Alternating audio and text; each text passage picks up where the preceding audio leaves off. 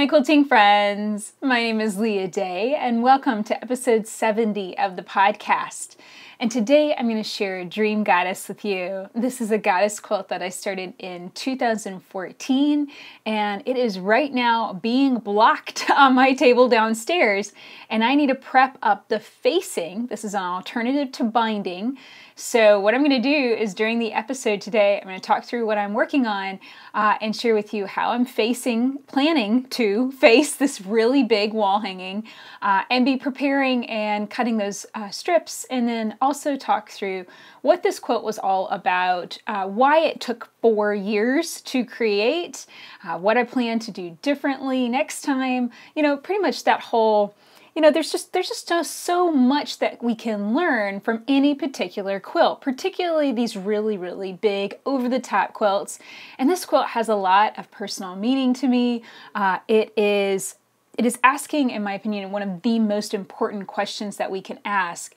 What life do we want to have? What do we want to be building? What do we want to be growing towards? What do we want to be moving towards? And that's what Dream Goddess is all about. So I'm really looking forward to sharing this with you. I don't know how exactly it's going to work out because, of course, I'm going to be cutting facing and pressing and doing all kinds of different stuff. So bear with me today. It's going to be kind of a weird episode. And I do want you to know that you can find video in addition to audio. If you're just listening to the audio of this podcast, you can also find video too. You can find that at leahday.com/dream. That's where you can find Dream Goddess. Lots of close-up images and lots of kind of videos throughout the process, because this is a quilt that's taken so many years. I have oftentimes turned on the camera and shot a little bit here and there. So I'm going to try and link up everything that I've ever shared about this all in one place. So you can find that at leahday.com/dream. So what am I working on today as I share the intro? This is a playing card, and I picked up this pack. I told you about this a couple weeks ago, and they were just really disappointing illustrations. And I looked at it and I was like, well, if I get the right pen, I think I can draw and practice different quilting designs. And these are feathers. I'm kind of on a feather kick, and this is feathers combined with spider webs, which is a pretty cool combination. I'm really liking this. So I'm going to be drawing on this and finishing up this card. I just have a little bit left to do. And something I realized, I'm always checking in on my goals. I'm always kind of, just looking at, all right, what do I need to focus some time on? What do I need to pay more attention to, or just give a little bit more time to? And I realized that drawing is a major thing that I need to have daily practice, a daily check-in at least, and if not daily, then at least weekly. And that's why I started Sketchy Saturday. It's something kind of fun. It's just going to be a blog post on the Free Motion Quilting Project. So you can find it at freemotionproject.com. And every Saturday, I'm going to share, just a sketch that I'm working on, something that I'm drawing, thinking about, and, not necessarily perfect. I have said before, I don't necessarily consider myself an artist, and drawing skills have always been something that I felt like I needed to do better building those skills. But I gotta say, I just finished the cover art for Mally the Maker, and there's something about this that has just it's changed my attitude about my drawing skills. It really, really has. Seeing these sketches come together, and they're looking amazing, and I'm so pleased with them. And then designing the cover art and putting this together. I mean, I don't know if it's going to translate to sales. I mean, there's cover art. There's whole cover art tutorials on making a good cover that, does good in bookstores and does good on Amazon and all that kind of stuff. I designed what I thought fit the book the best. And I'm kind of crossed my fingers that it works out and does well. But yeah, Mally the Maker and the Queen in the Quilt, and here is the cover art. It is done. The book is uploaded. The title is right now in pre-media, but hopefully this week I will be able to order my very first sample copy.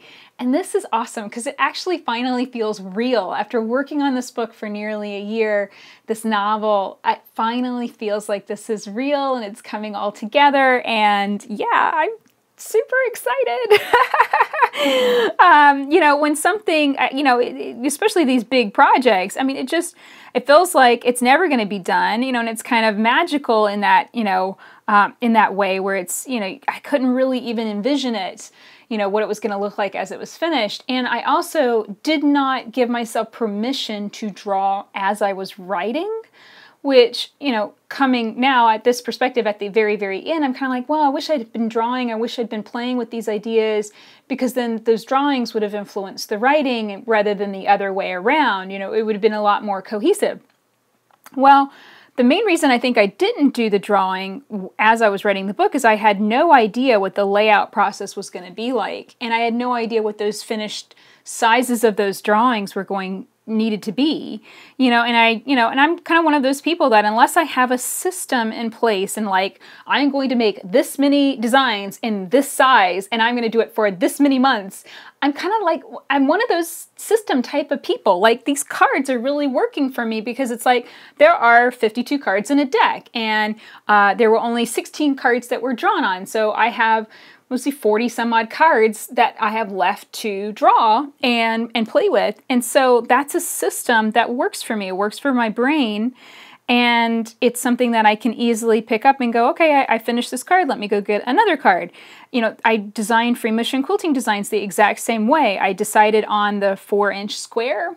That's, where I decided to do my size. I could cut a 6-inch square of fabric in order to have space to hang on to it. That's how I designed all of the 365, and then now we're nearly at 500 free motion quilting designs. So it's kind of like I realize that's just a really important part of my brain. I need to know the size that I need, and I have a hard time drawing and designing when I don't know what size something needs to be. And the cover art was exactly that way. I didn't know, do I need to, cover the whole piece of paper? Like, how big is the cover going to be? Like, what's the bleed and what's the spine? And I actually had, the cover art was a beast. The day that I was uploading that, it kept spitting it back at me. It kept saying, spot color error. And I'm like, I don't even know what that means. I'm a quilter. I'm not a graphic designer. I was like yelling at my computer and stuff, and finally realized that I had left some guiding rectangles on the layer in the program, and all I needed to do was delete them, and then everything went through just fine. It's just like little, I told you about this last week, little glitches can happen that can stall the book, and that can end up stalling the book for days. Just little glitches like that are so frustrating, and that make me start screaming at my computer. And it always ends up being just some small little thing that just needs a little bit of a tweak. But I have to say, finishing this cover art, and I haven't seen the sample copy of the book yet. I'm hoping I'll be able to order the sample copies this week. But as soon as I saw the finished cover art, it was like, wow, I really did do that. And I think that this is really important. We need to be pushing ourselves to the point where it's like, can I do that? I don't know if I can do that. I feel a little hesitant, but I'm going to try it anyway. And then at the end, you're like, oh, wow, I did that. That's so cool. I think that's what we should always be aiming towards, the risky push in a new direction, and to just try it and see what happens. And then, yay. And I mean, hey, if I had needed to hire somebody else to do the cover art, that wouldn't have been the end of the world either. But especially at this point, it's like, if I can design an 80-inch giant show-winning quilt, I think I could design some cover art, So it was fun.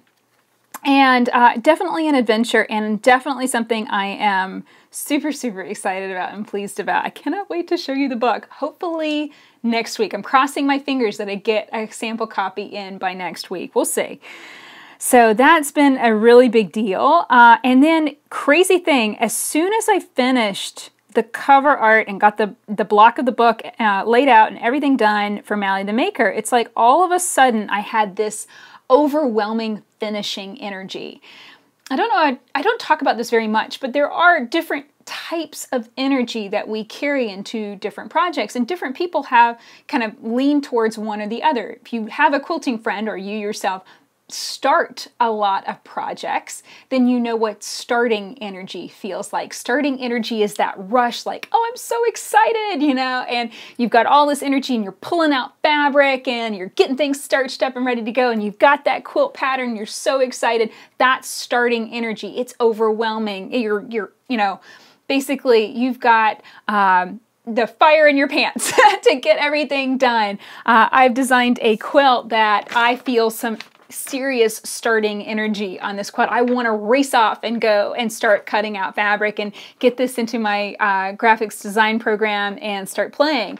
But here's the thing, starting energy can very quickly kind of get not really hijacked, but just you can start to run out of that energy pretty quickly as soon as you get into the nitty-gritty and as soon as things get hard, you know? That's when you lose your starting energy and you really have to fall back on just your kind of plodding, steady energy to get you through the project. And that's where a lot of people, including myself, lose steam. I know that if I run off on that quilt design right this second and start pulling out fabric and cutting stuff up, I'm going to be moving too fast. I don't have the quilting design planned for it yet, so that's automatically a red flag. I don't start a quilt until I know how I'm going to quilt it. You know, especially if it's going to be a show quilt, which that one I think is.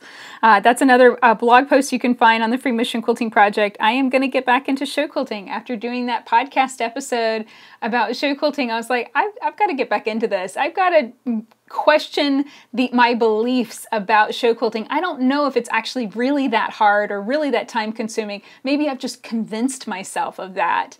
And then it also just, you know, I went to a Quilt Guild meeting at Charlotte.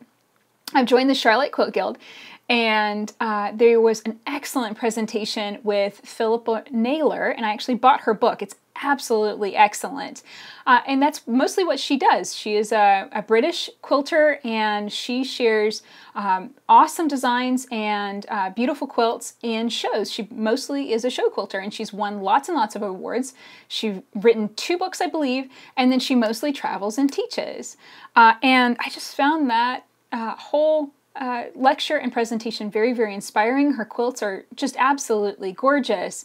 And she's won in so many different categories. She's just a very, very well-rounded quilter. So yeah, I just found that really inspiring. And then I thought, why can't I quilt for show? I think the main reason was, you know, I've been working through this Goddess quilt series that just feels really, really special and precious to me. And like I didn't want to send those quilts out just in case something happened to them. I didn't want to send those quilts out. Well, I thought about it some more. It's like, well, I can still design quilts that, you know, mean something, that are meaningful, but aren't, you know, so personal that I get real precious about it. So that's what I've decided to do. I'm going to start working on a new series of quilts and showing again and tackling my issues with filling out forms. But yeah, I think that's all really, really good. And I feel really positive about that. But getting back to energy, we have starting energy, explain that. I'm sure you feel that whenever you're cutting out fabric for a new quilt. We have that middle of the road energy. That's just kind of like what plods us along, what gets us through something. And then usually what's hard is that whenever we hit roadblocks, whenever things stop going so easily, whenever the fabric isn't working out right, or things are cut wrong, or the seams aren't lining up, you know, something frustrating happens and we kind of slow down. And that's when it's really easy to just put one project aside and go fuel up again with that starting energy and start something new. And I'll be honest, I run into this and am a complete starting energy junkie to a large degree. I find it a lot harder to finish things and to really get deep into finishing energy. That's the energy that you get whenever you see that you're almost there. And then it's like, oh my gosh, I'm so close to finishing. Let's knock this out. And that energy, for me at least, is a lot harder to generate. I have to really psychologically be in the mood to finish. Especially Dream Goddess had a lot of issues where it was like, I knew I did not want to bind the quilt in a traditional way. I knew I wanted to do a facing on the quilt. This is harder for me. I don't do that as often. I have a method, but again, I don't do that every week or every month. I do that maybe once every 3 or 4 years.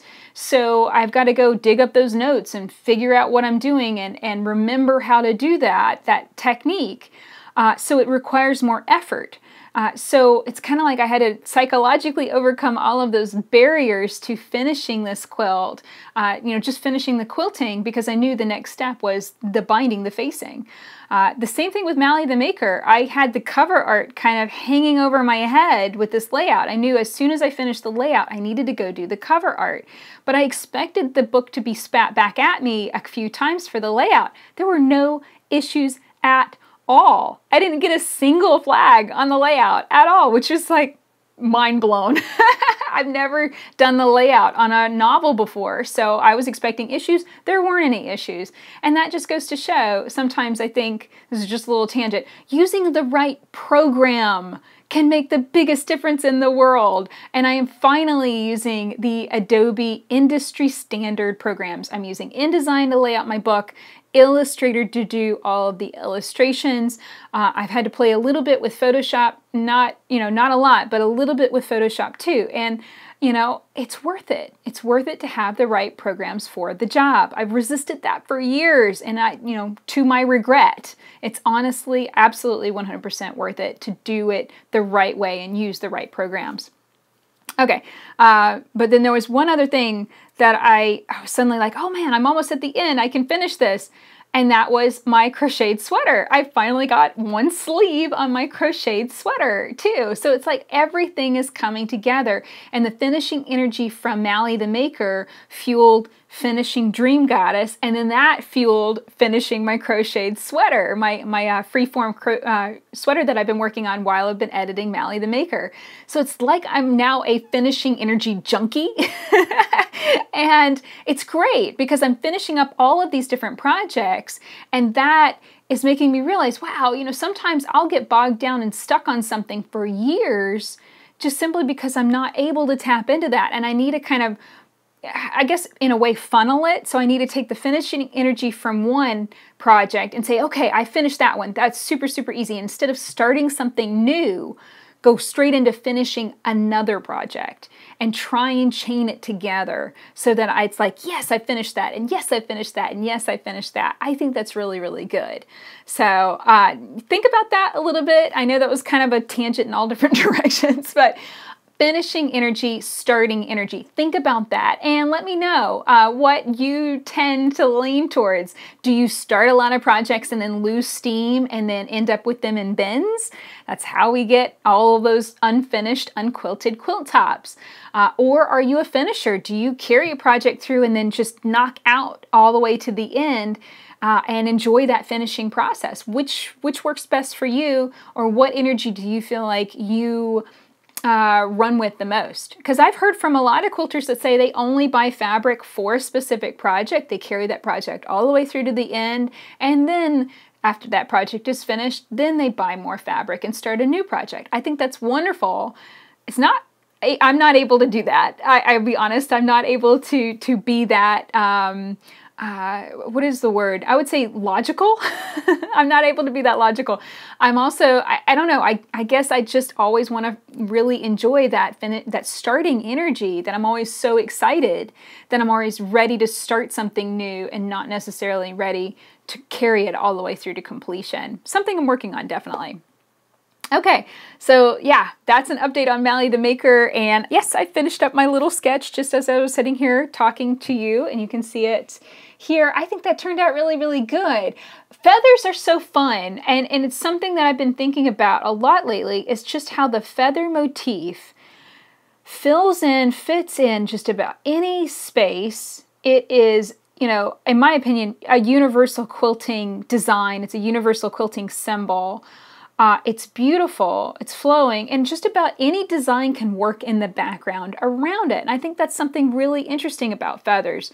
Downstairs on Dream Goddess, something I noticed, I had some Ripley fabric and some issues, and I'll share about that in more detail during the episode.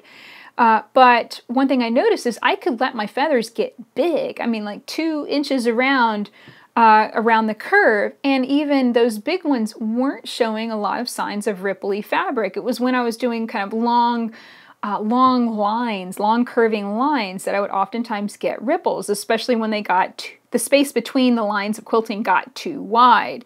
So, you know, even though I've made mistakes in this quilt, I'm learning from it, and I'm kind of going, okay, I can get away with this. I can get away with big, giant honking feathers, but I can't get away with big, giant, wide lines combined with extremely dense quilting. You know, and this is the reason why I think I want to get back into show quilting, is it's just an exploration. It's saying, I wonder if this will work. I wonder if I can get away with this. Try it out, see what happens. You know, it's one thing to try something out on something 4 inches wide, something 6 inches wide, something tiny.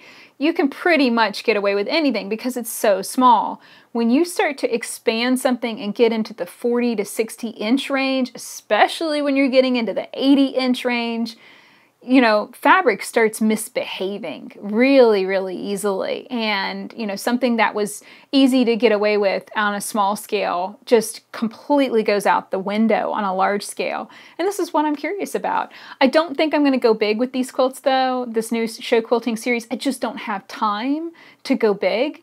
I checked out several different show quilts, show entry forms. I was just kind of curious, like, what's the minimum? What's the smallest size that I can get away with? I don't want to go miniature, not my style. I mean, although I love miniature quilts, I think they're magical. Miniature quilts aren't really my thing, and I'm not big into trying to miniaturize something that's supposed to be big and shrinking it down. Just, it doesn't work for me. So instead, I'm going to focus on small wall hangings that I'm thinking around the range of 40 inches wide will probably be about my max. And the good news is, show quilting, usually the minimum width is 30 inches. So I've got some play there. I could go anywhere from 35 to 40 inches.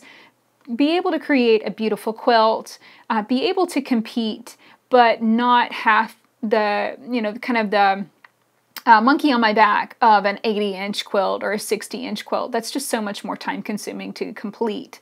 So I'm excited about that. It's going to be a fun challenge, and I'm looking forward to being able to share more about that with you. Now, last week I shared something really important, and it was really, really scary. A whole podcast episode for 69 was about why I was archiving my groups on Facebook. And I was really worried that I was going to get a lot of anger and upset quilters, and, you know, people feeling disappointed and mad at me and all that kind of stuff. And I received actually the complete opposite. And I just wanted to share some of the comments that I received on that post on YouTube. Just overwhelmingly, everyone was so super positive. So David said, congratulations to you both. And yeah, just so you know, this was a joint decision between Josh and I, because Josh actually was doing the bulk of the work maintaining these Facebook groups and keeping them clean and keeping them nice. So David said, congratulations to you both on the move, and thank you for your open and heartfelt message. I shut down my presence on Facebook a couple years ago as an indie wool dyer and haven't looked back. Those who want to find me continue to find me, and those members of the dreaded cesspool are a thing of the past.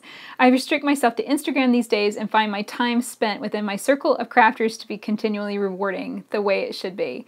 And that was actually my term, dreaded cesspool, was just basically that Facebook is encouraging people to not be nice to one another. And that's, you know, it was just so much effort. It was taking so much time and effort to keep the groups clean and to stop people from being horrible to one another. That's really silly. You know, we're adults.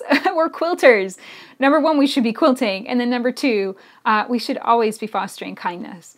So another comment from Jennifer from the Sewing Report, and she has a YouTube channel. Definitely go and check it out, Sewing Report on YouTube. She said, really appreciate you sharing your honest thoughts about quilters and social media. I completely agree. Facebook can be both a great place to build community, but on a flip side, it can be hostile and divisive. Totally respect and applaud your decision. Let's focus on making things without so much pressure and stress. Yes! If we're doing Facebook, we are not creating, we are not quilting. We have to make beautiful things. I think making beautiful things, even coloring a silly little 5 of diamonds card, is making the world a more beautiful place. This made me happy today.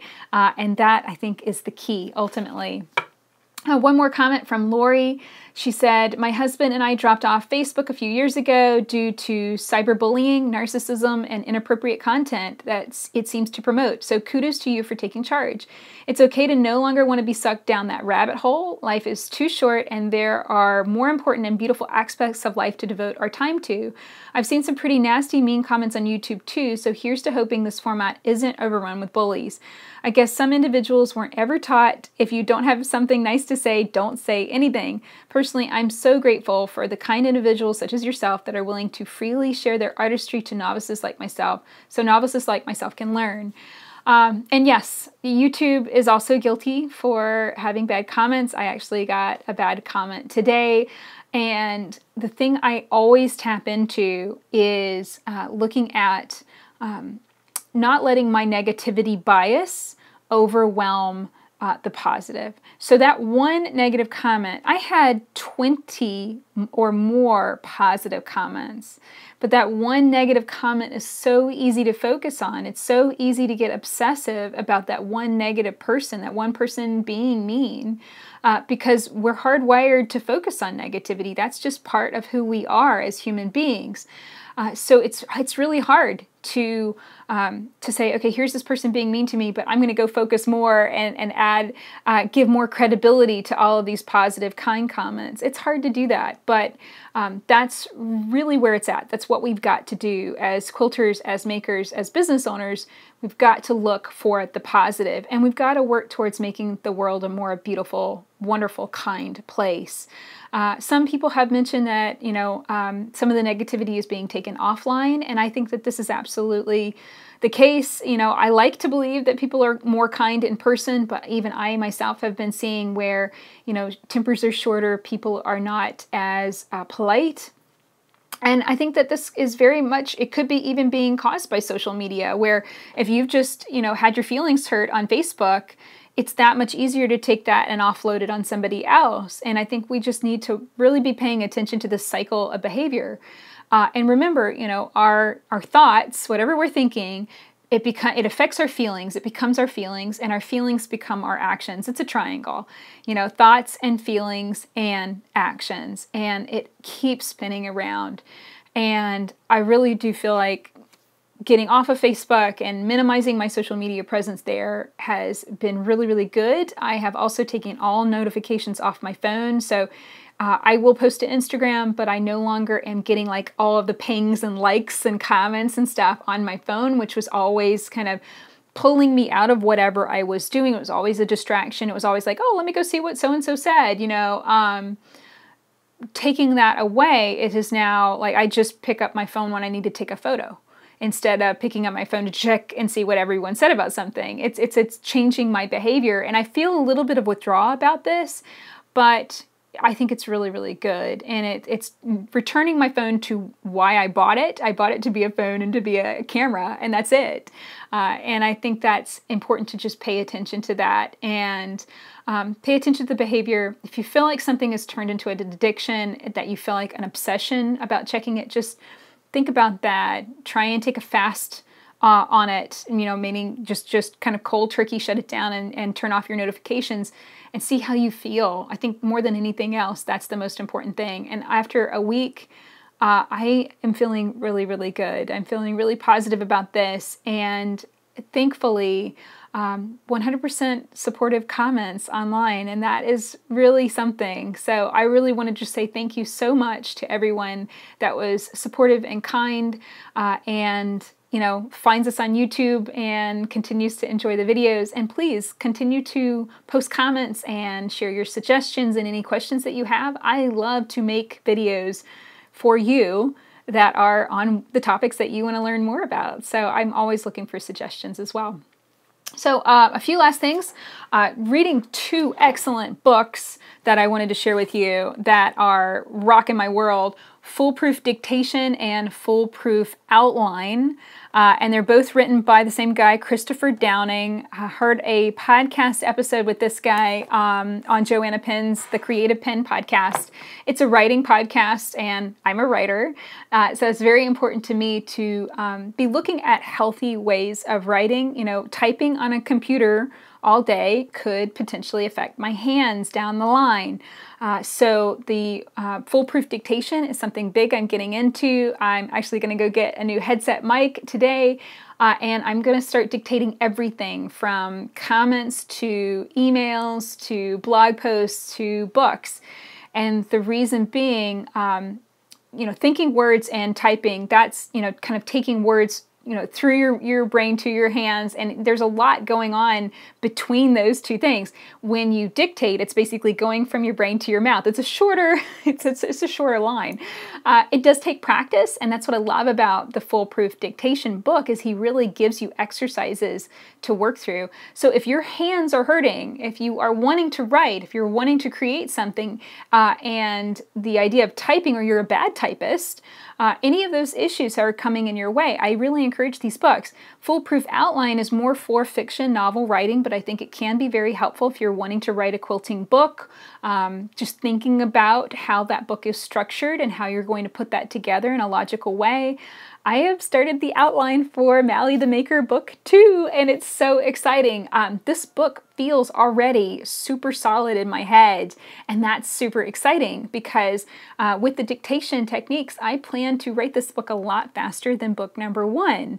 And that's good because I've left a few little question marks in book number 1 that everybody's going to be like, what happens next? That's what you want. That's what you want in a book series. But even still, I need to make sure I get book 2 out pretty quickly so I don't have a lot of people really disappointed with me for a long period of time. So I think that this is really good, and I'm really excited about using these 2 books and writing more without my hands, with my mouth instead, just dictating.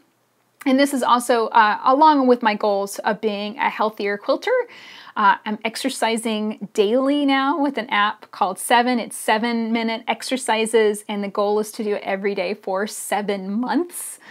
So exercise daily, and then doing the dictation standing rather than sitting, because so much of what I do is sitting, to instead move to standing desks. So I am dictating as I'm standing and being more of a physical person, at least on my feet. I think all of that is really, really good.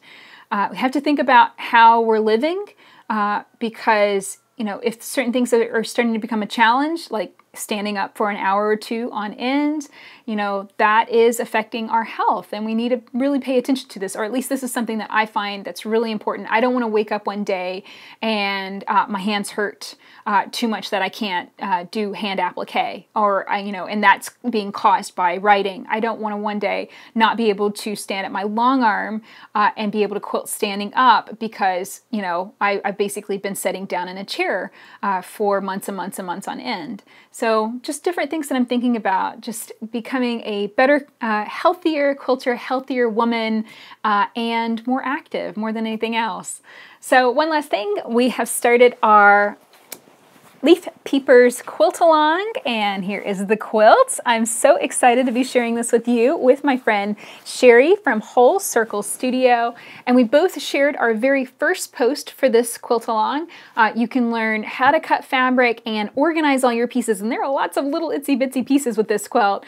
You can find a post from that on Sherry's blog. You can find a post of 5 piecing tips for beginners on mine, so come and check out these posts. You can find everything linked up at leahday.com/leaf, and that's also where you can find the quilt patterns so you can join in the fun. It's never too late to join in my quilt alongs. The videos will stay up forever, and you're going to learn so many fun techniques with this project, not just how to piece, we're also going to learn how to quilt it. Sherry's going to be teaching walking foot quilting, I'm going to teach ruler foot quilting and free motion quilting, so it's going to be a lot of fun, and by the time we get this finished, it will be fall and the leaves will be changing color. So it'll be the perfect project to have the quilt finished in time to decorate for this wonderful season. So I hope that you'll come and check that out at leahday.com/leaf. And now here's the episode about Dream Goddess, and I'm going to be kind of actively working on the facing and talking through the process of making this quilt, what it represents to me, why it took so long to finish it. Hello, my quilting friends. My name is Leah Day, and welcome to episode 70 of the podcast. And right now I am in the middle of blocking Dream Goddess. And this is what this post is going to be about. I want to share what this quilt is, the symbolism behind it, basically the quilt story of Dream Goddess, as I take all the pins out that have been used to block her, and then also prepare all of the facing. Now, facing is an alternative to a traditional quilt binding. Whenever you bind a quilt, you end up with that, 1/4 to 1/2 inch bit of fabric all the way around the edge, and that forms kind of a frame around your quilt. Well, on certain quilts like art quilts, that's not something that you want, and you might have been looking around going, hey, is there an alternative? And the alternative is called facing, and it basically is kind of like facing on a shirt, a really nice shirt, and that is kind of the piece of fabric that folds under and is stitched to the inside of a collar. It's not as common because everything we wear now is knits, and knits don't need to be faced, but anytime that you have a heavy weight fabric such as a velvet, something like that, usually has a facing.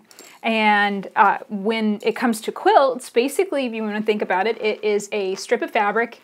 For something this big, I'm planning on cutting my facing 4 inches wide. For something smaller, like one of the Eternal Love Goddess quilts, I'm probably going to run a test to see if this technique works first. On one of those Eternal Love Goddess quilts, I'm planning on cutting the facing only 2 inches wide for the smaller quilt. So basically, strip of fabric, you fold under one edge, stitch it all the way around the quilt. So you basically surround the quilt with the strips of fabric and then fold it to the back so that the entire edge of the quilt folds over. So you're actually rolling the edge of the quilt over. So some of this is going to end up on the back. And I can already tell you, actually, some of this is going to get cut away because the quilt right now is far from square.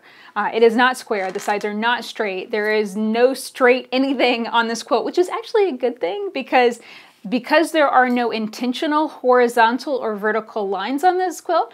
There is no way that I can be wrong whenever I go to square it up.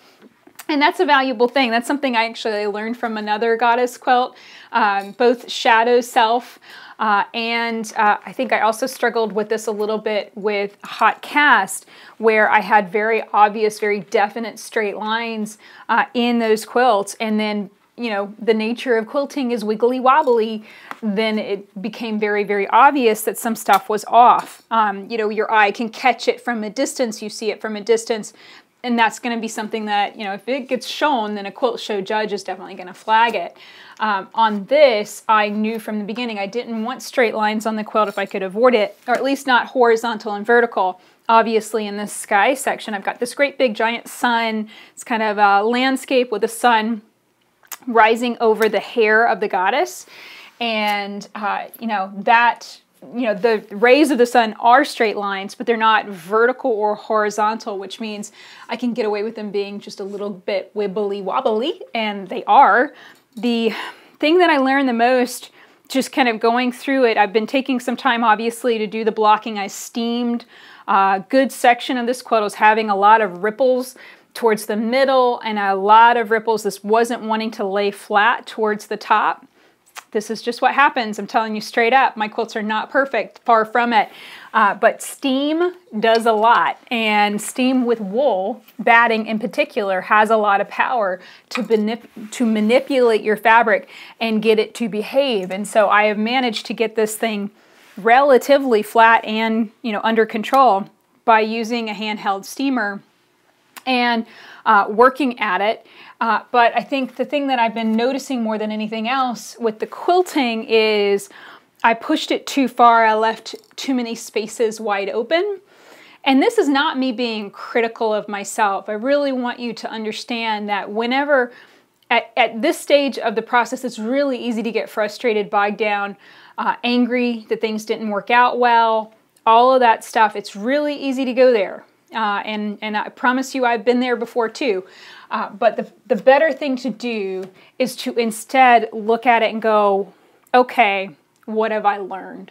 What in this quilt have I learned not to do again, and why I will not repeat that same mistake again. Because, you know, it's one thing to make a mistake. It's another thing to make that same mistake again and again and again. So I just want to make sure that I don't do that. Basically, I know that these spaces, I left these kind of wide lines in the sky section, and I think at their widest, it looks like it's about 1.5 inches wide, kind of lines that are radiating out and getting wider and wider apart as they get closer and closer to the edge. And it looks like it's about a 1.5 inch open space. Some of these are pushing 2 inches towards the corners. It's too much space left open. I'm getting ripple, like a ripply fabric effect here right down the center of those channels. I'm getting some buckling in certain, in the middle of some of those channels as well, where I went in with very, very dense quilting. I knew that area was going to be difficult, or that at least has been the area that has caused me the most problems, and I'll come back to that and explain why. I think that area, the sky, it's this sunshine sky section that really was the reason why this quilt bogged down and did not get finished for 4 years. So, you know, a lot of lessons learned here, and that's what I really want to share with you in this podcast, is that it's not perfect. It's far from perfect, but I am very, very happy with it. There have been multiple quilts that I've reached this point, and I've just been so frustrated and so depressed by, you know, like, oh man, it's just not what I wanted, and, you know, I put so much into it, and it's not what I wanted, and, you know, really beat myself up about it, you know, and criticize my own skills. But, you know, here I'm able to look at this quilt and say, hey, there's some imperfection here. You know, hey, when I soaked it, the bathtub filled up with dye. You know, it's still leaking dye. I didn't like to see that. But I'm able to look at this now and say, you know, yeah, there's some issues, there's some mistakes, there's some pleaty fabric, there's some wrinkles and some blips and blobs and all that good stuff. But I still love it, and that's okay. I think she's gorgeous. She's exactly what she needs to be. And I'm ready to learn what I need to learn from this process and move on to the next thing. Dwelling on it, beating yourself up, hashing it out over and over and over again, looking at the quilt even though it's making you upset, all of that's bad. And it certainly won't make you a better quilter more than anything else. So you might be wondering a little bit about the blocking process. This is a process of basically soaking your quilt, stretching it out on, I'm using polystyrene boards. This is insulation sheeting. You can pen into it, and it's really, really useful for this kind of thing because you can just pen straight into it and really get your quilt back into shape if needed. I have an entire tutorial on step-by-step blocking as far as taking a quilt, doing all of the steps, getting it back into shape, doing the pinning, all of that. You can find it in the Heart and Feather Whole Cloth Workshop. It's an excellent workshop for teaching you about whole cloth quilting, giving you all of the basics in a small project that will kind of just get you started on all of that if it's something that is interesting to you. Plus, you get to learn trapunto, which is how I made all of these motifs, really extra puffy and stand out. That is trapunto, and basically, quick description, there's more than one layer of batting in those areas. And it's an awesome technique. I absolutely love it. It's one of my favorites to use, especially in show quilts. And yeah, you can learn all of that in the Heart and Feather Whole Cloth Workshop. So taking out the pins, I'll be honest, I rarely do all of these pins through the middle of the quilt. This is actually fairly unusual, and I'm having to kind of work my way around it here. Probably should have taken out the pins before I hit record on the camera. That's okay. But basically, she was so wiggly wobbly, and this quilt was quilted from the face outward. You might not be able to see it. Here's a picture of the entire quilt. The face is not really in the center. It's more towards the lower edge. So I think that might have contributed to why I needed to pen so much to get the quilt flat. And then of course doing the steaming as well. You know, it's one of those kind of forensic things. I'm kind of looking at it going, you know, I wonder why that was a problem. And it's definitely bringing me back to the resolution to do more show quilting and show quilts, because I'm ending up with these kinds of questions like, what is going on? and I don't really know the answer. You know, is it that I'm quilting too densely? Is it that I'm leaving too much space open? Is it that my trapunto is too puffy and I need to use a thinner batting? I don't honestly know the answer to that, and that's frustrating. I would really like to know what exactly is causing these issues and how I can stop having them crop up in my quilts. And, you know, I don't know anybody that's like, yeah, I really want to spend 4 years making a show quilt and it be full of issues. You know, that's not really what we want to do.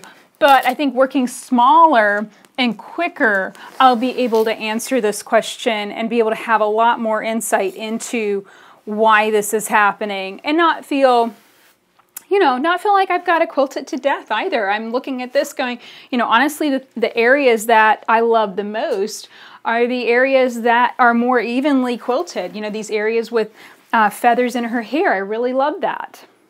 So another thing that's just a little bit challenging as I work around this quilt is the fact that I am working in my not pretty and yet to be renovated basement studio. And I'll be honest, you know, thinking about more and more about social media and, you know, Facebook and Instagram and Pinterest and all of that kind of stuff has really been making me think about, you know, this persona that we can put out into the world. And it's very rarely honest. This is, you know, my house, low ceilings. You know, if somebody was 6 feet tall, they'd be pretty uncomfortable standing where I am right now because the ceilings are so low. It's dark, you know, I've not refinished the floors. It's kind of dingy and it makes me uncomfortable because of course I want to show a nice, beautiful, you know, gorgeous sewing studio with lots of light and that whole 9 yards. You know, I actually went to the YouTube channel, The Sewing Report, Jen's channel. After she commented on my channel, I went and checked out hers. And she had done a video just the next day just about, you know, authenticity and posting and sharing our authentic selves, warts and all, ugly projects in progress, and of course, our real life sewing studios as they are, which is not going to be gorgeous. So you're getting to see a lot of different angles of a room that I very, very rarely show to anybody. And, you know, it's kind of one of those things. I want you to know that, you know, I feel the same way. If you're feeling, you know, uncomfortable about your sewing space and worried what other people will think, I feel the same way 90% of the time. And, you know, all have to make the best of it. We are all, you know, trying to figure things out and figure out how to make the quilts we want to make in the space that we have. So if you have a sewing room or a sewing studio and you feel kind of uncomfortable about it, trust me, I completely understand. I rarely shoot videos down here, and the main reason I am is because I just feel like it's important to show this and to be authentic, and especially Dream Goddess. This is a quilt that is all about that. And I haven't really gotten into the inspiration for this quilt yet. The inspiration for Dream Goddess was just asking the simple question, what life do you want to have? It's a very simple question, but it's one that can drive you a little crazy, because once you start asking that, you know, it pulls up a lot of different things. You know, what is unsatisfying about your life right now? You know, what could be improved, or, you know, and then does it even need to be improved? That kind of rabbit hole that you can run down. And I certainly don't mean to imply that anyone's life needs improvement. You know, to a large degree, I think most people are generally happy, or at least I would hope so. But at least for me, whenever I started this quilt, I was reaching a point in my life and business where I was kind of like, okay, well, what's next? You know, I had been doing the same thing for quite some time, and I was wondering, okay, is this what I'm going to do forever? You know, is this my life forever for the foreseeable future? You know, a new quilt along every year and new video tutorials every week, and, you know, kind of running the same kind of race against myself on a continual basis. And I didn't like that. You know, I love what I do, but I didn't like how I was doing things, if that makes any sense. I wanted to run my business better, more efficiently, and in a way that would drive me less crazy. 2014, I was definitely feeling a little crazy. And Dream Goddess, working on this quilt, asking myself that question on a regular basis really helped push me to making decisions that would stop me from driving myself crazy. Also, that was the year Dad started working for me. And, it kind of changes the entire game to suddenly have someone else that you need to tell them what to do. I could no longer have a big project stretched out over the entire table for months on end. I could no longer take over the entire room and leave a mess everywhere. I had another person needing space, another person coming in to help me, and I then needed to know what to tell Dad to do for me to help me, and it's a process of learning how to delegate and saying, okay, you have the skill to do this and I need to let it go, That was a process to learn how to do that. So you might be wondering where these polystyrene boards go when I'm not using them for blocking. They are the back design wall for this room, and this is where we pin up a lot of our projects in progress. And this is honestly the cheapest, easiest way to have a design wall. I know this is a little loud, bear with me. So one of the benefits of having low ceilings and a not so nice basement is it's okay if I take pens and stick them straight in the ceiling. So that's what I do. The boards have a tendency to fall forward off the wall, so that's how I keep them up so that way they don't fall off. So that feels good. I got my polystyrene boards back up. They're back on the wall. I've got the quilt kind of rolled up a little bit. Now I can cut my facing. So yeah, this is kind of working. I hope I'm making coherent sense as I tell you these stories about Dream Goddess. So yeah, it was a large part of it. I think at any stage in a business, you have that initial phase. You have that, just learning how to run the business kind of phase. And then there's a phase, once everything kind of becomes routine and you kind of figure it out. And then there is a question of what comes next. What is the next thing? And making Dream Goddess was a process of continually asking myself that question. What is the next thing? What am I doing? And I've questioned and wondered about just about everything. Do I want to go back to traveling and teaching? Do I want to build a tiny house and live off the land? I've considered a lot of different things, I gotta say. And what I've come back to time and time again is, creating. Is just making new, beautiful things, sharing that in whatever way makes the most sense, and just being open and creative. That is always my number one goal. And at least in the last year or so, as I've really gotten closer and closer to finishing Dream Goddess, the main thing that I've been thinking about is, okay, how do I live a life that really supports me as I support it? And that's how I got into, Whole30, living, eating better, eating far less sugar, almost no sugar, and stopped drinking in 2017, making these choices that, basically reflected that life that I wanted to live. The reason I quit drinking is I kept wondering, okay, I'm trying to live this life that I want to live. Why am I trying to escape it with this drink in my hand? You know what I mean? And that was just a disconnect that finally made me start questioning that behavior more than anything else. And the same thing with, sugar. It was kind of like, well, I was still sinking into that kind of feeling or that mentality like, oh, I need something to help me relax. And I had to come back to and really dive into that and question that belief and say, I don't need something, I just need to learn how to relax. And working on Dream Goddess really did help me work on all of these issues and think about this.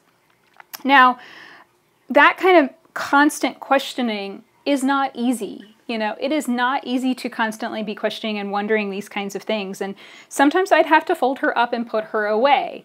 And that's okay. Some quilts are more of a push than others. And particularly this series of Goddess quilts, some of them have had to go into timeout for a little while. It's like, well, maybe I'm not ready to learn that lesson quite yet. And maybe I just need a little bit more time to figure that out or to have the right answers. With Dream Goddess, I know for a fact the reason why she got stuck, and she got stuck for a good 2 years, was only just a small section of quilting that was left to be quilted. And the main reason I think she got stuck is I left too many question marks in the quilt. And I've talked about this with my other show quilt and goddess quilt stories. Question marks in the design process, are those things that maybe you're in a rush, in a hurry, don't want to think about it. I think in typical pattern design, it is the entire quilting design. Whenever you read quilt as desired, that typically means that, someone was in too much of a hurry or just simply didn't have the skill to suggest a possible quilting design for that pattern. And that's the thing, this kind of thing takes time and planning and being able to see all 3 layers, not just the piecing, not just the construction of the overall look of the quilt with colors, but also what is that design and that pattern that is holding everything together. So it's tough. It's tough to continually be asking these questions and questioning myself, and I think that's part of the reason why it took more time, but then it's also those question marks I left in the quilt, and it's basically that sunshine section I was talking about earlier. It was a problem.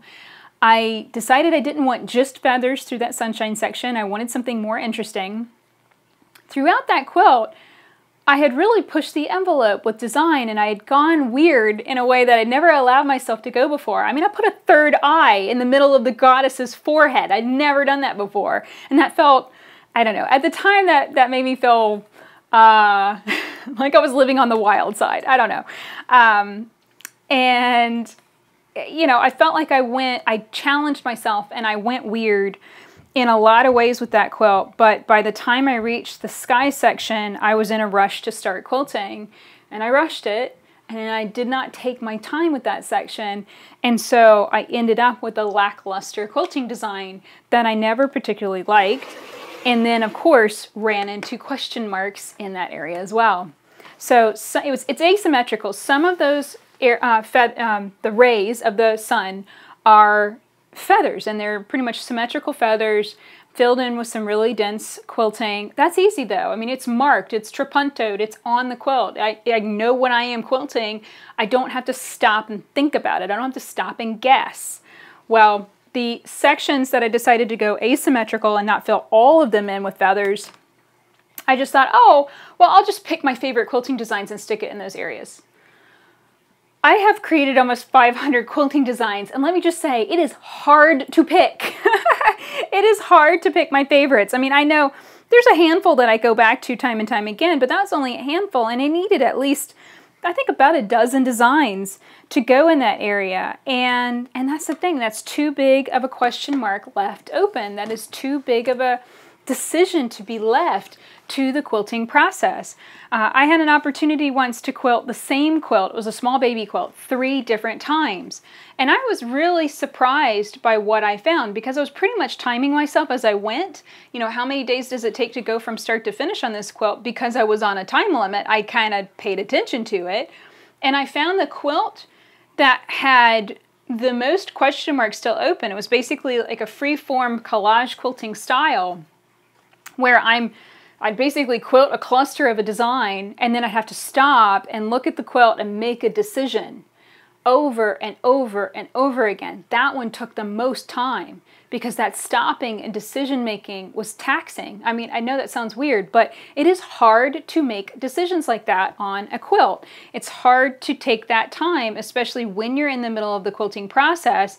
It's kind of like when you wait to eat until you are starving, hungry, and hangry and mad, then it's like, okay, I will eat anything. Like, I don't care what it is. I will eat anything. Like, give me a donut. I'm so mad. You don't let yourself get to that point. Just a tip. You don't leave the quilting design and those types of decisions to the very, very end, because by that point, you can't make decisions anymore. I mean, I can't make decisions anymore. Maybe you're better at it than I am, but I can't make decisions anymore. I want it figured out for me so that I can just sink into the quilting process and enjoy myself, stitch on the marked lines, and be done with it. of those 3 quilts, there were 3 quilts, baby quilts, all pieced the exact same way, all quilted differently.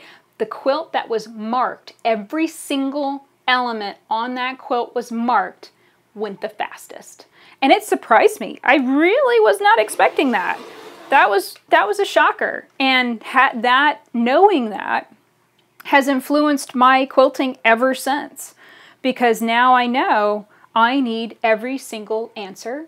I need every single detail figured out. And that's overwhelming in and of itself. I mean, that's kind of hard to do. It's like, you know, if I gave myself the task, like, hey, Leah, here's an 80-inch quilt. Figure out every single quilting design, you know, that needs to go into it right now, right this second. I'd have a hard time. This is something that should take weeks, you know. However long it took to design the piecing design should be as long as it takes to design the quilting design. You know, it's a time-consuming process. That doesn't mean it's a bad thing. It's a process. We need time to think about it and time to mull it over. At least I do. I need to be able to draw something and come back to it, and draw something and come back to it. I'm very much like my brain's chewing on it in some deep recess part of my brain, and I need to be able to come back to that over and over again, where it's like, oh, you know, my brain was chewing on it. I don't particularly like that tree design, or I don't particularly like that leaf design. I want to come back to that. I want to tweak it a little bit. I want to make that more open. I want to make that more closed. You know, I'm constantly thinking about it, but the only way I can be constantly thinking about it is if I've given myself that task and said, this door is not closed until everything's done. And then it's no longer a rush, rush, rush, let's go do it. Let's go, you know, speed through the process. It's much more slow. It's much more methodical. And I gotta say, it's much easier to actually make the real quilt. It's much more enjoyable. The whole process is so much more enjoyable. So at this stage, I have cut out my facing strips at 4 inches wide, and now I am folding over 1/2 inch, and I need to figure out how I want to measure that. I only have like 7 rulers right around me, but it's not the right one. I think I like this one. There we go. So I'm going to use this as my guide and fold up my edge, fold over the edge of the facing by 1/2 inch and give it a nice press. And yeah, went on ahead and starched this fabric 3 times. So it is practically standing up on its own. Look at that. It is standing up on its own. That is the value of starch. It is some good stuff, baby, and it is absolutely worth it to do it that way. I know that not only will these folds hold in place better, it'll be so much easier to work with and do the hand stitching because there's this stiffness. Now I am considering adding even more stiffness to the facing or to the back edges of the quilt. I mentioned that there was a steaming process involved and some of the quilt wasn't wanting to lay flat. So what I'm thinking about doing is adding some boning to the top and bottom edges of the quilt. Boning is used to make corsets, and I have some of it for exactly that reason. I was going to make a corset for a costume.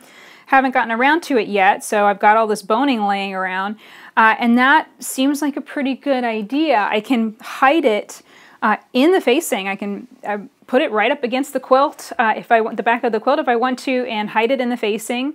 That would certainly add a rigid line across the top and bottom edges. So if there was any kind of rippliness going on, if there was an issue with the fabric not behaving, then I think the boning would certainly reinforce that top edge of the quilt and possibly help it hang better, you know. It is looking a lot better now than it was whenever I first put it in, you know, got it out and spread it out over the table. Steaming really can help if you have quilts with, you know, wavy edges. Steaming, just put some water in your iron and do a little bit of steaming along the edge. You'll find that it will lay down flat. You just want to let it dry all the way before you pick up your quilt.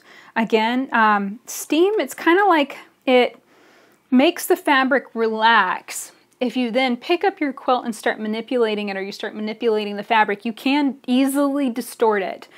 So you got to be careful with that. If you're steaming, make sure that the quilt's flat, it's spread out. I, penned it all over the place too, and then let it dry completely before you start moving it around again, because it can create some distortion. I think a lot of times borders are especially tricky on quilts because we're a little bit too rough with our borders, especially when we're quilting them, and it's really easy to torque that fabric out of shape and not even realize that you're doing it. And that's a question that comes up quite a bit via email and on comments. Hey, why is my border wavy? What did I do wrong? And the answer is, probably just a little bit too rough with it, but it's the stretch of the fabric, it's manipulating it through the machine. Usually when you're on the edge of the quilt, you're, kind of pushing and forcing it around quite a bit more than you probably would the center of the quilt. And by the time you reach the borders, it's a lot less precious. So all of those reasons. But if you have a border that is particularly wavy, please know that you can get it back in control with just some steam. And I don't usually use steam. That's why I have an external handheld steamer. I do not put water in my irons usually. If you do put water in an iron that you have not had water in ever before or not in a long, long time, make sure to turn on the steam setting and let it run through for a while. Put it down, let it steam, pick it up, let it steam, keep alternating, because, some irons suddenly start spewing black water like The Exorcist, and it's not cool. And that stuff can stain. I don't even know what it is, what causes the water to go black like that, but it's scary and not any fun. I'd say if you're into this, if you're into steaming at all, if you like to use that little $20 handheld steamer, I found mine, I think, at Walmart. I originally bought it for steaming wigs for cosplay. I know, kind of weird, but definitely a good investment. Definitely something that's worth it. Just so that way it keeps the water out of your iron. I have irons that have lasted for years because they didn't have any water in them. It's the water that breaks the iron, basically. And it causes the parts to wear out much, much more quickly and the whole thing to fall apart. So one last reason why I think Dream Goddess stayed in this unfinished state is this exact facing process. And this is something that I think is important to talk about, and that is, sometimes we can pick a technique or know that we want to try a technique, and sometimes that's really exciting. There are times where I'm like, yeah, I want to do, cording, or I want to do an open hole in my quilt, or, I want to do some awesome trapunto and like multiple layers, maybe trapplique, which is a mixture of trapunto and applique. There's times when, trying out something new is the exciting new thing and the exciting part that you're really, really looking forward to. And then sometimes it doesn't feel that way. Sometimes it's gosh, that quilt, I really have to use that technique, and I haven't done that in a few years, and I don't know how that's going to go. And, but if what are the alternatives? You kind of weigh the alternatives, and that was the case with this. It was like, yeah, sure, I could use this blue fabric that I saved for 4 years for the, binding. I could use this and do regular traditional binding, but it just really wouldn't look the same. It just really wouldn't look as good because this is more of an art quilt, and it really does need to go all the way to the edges. It doesn't need any sort of border to it.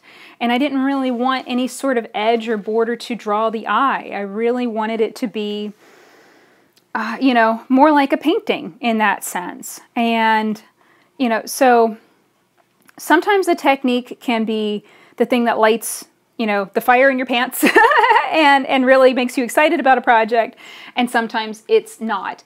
And I think the key is identifying which, how you're feeling about it and to work on that. And I can already tell you, I'm prepping this up and I'm getting everything ready to go. And then I'm going to set it aside and run a full test. I have 3 Eternal Love Goddess quilts that are unbound. This is the thing, like I can run a whole quilt along and share, a quilt step by step, but that doesn't mean I have to finish it. Sometimes life gets in the way and I just have to set the project aside and it doesn't necessarily get done. And I set those Dream Goddess quilts aside knowing, hey, I might be able to use that as a test for that technique. So that way I'm not testing the technique on something that is 60 inches long. You don't want to test anything that big. And the Eternal Love Goddesses are 20 by 25. Pretty good size, I think, to test these this binding, this facing technique.